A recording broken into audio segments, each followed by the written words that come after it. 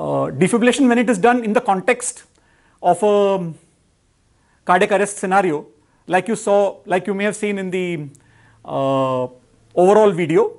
In this, I'm just going to demonstrate how defibrillation is done. Okay. So the first step, before I do the first step, let me just disconnect the ECG leads because I'm going to use the paddles to shock.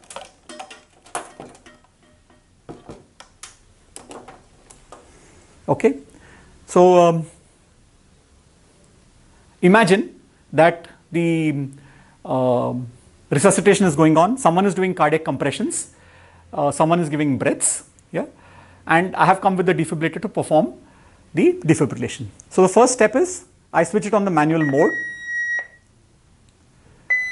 put the lead select on paddles, and then I say stay clear. I'm going to check the rhythm. I take both paddles in the hand, place them on the appropriate position. I also see whether the contact is good or not. The rhythm seems to be ventricular fibrillation. Okay, I'm going to deliver a shock of 150 joules. Yeah. Please continue compressions and giving breaths. Then I use the energy select button and turn it to 150.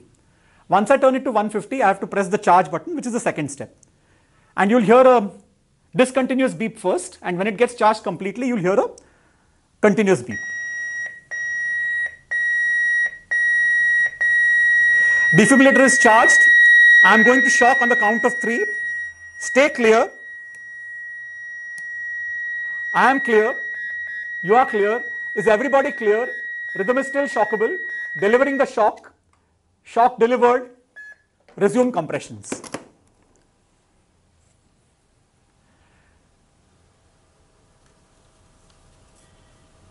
Let me show you the rhythm now.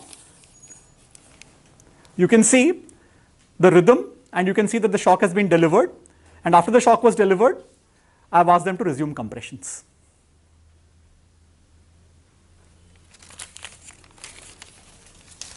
ठीक है?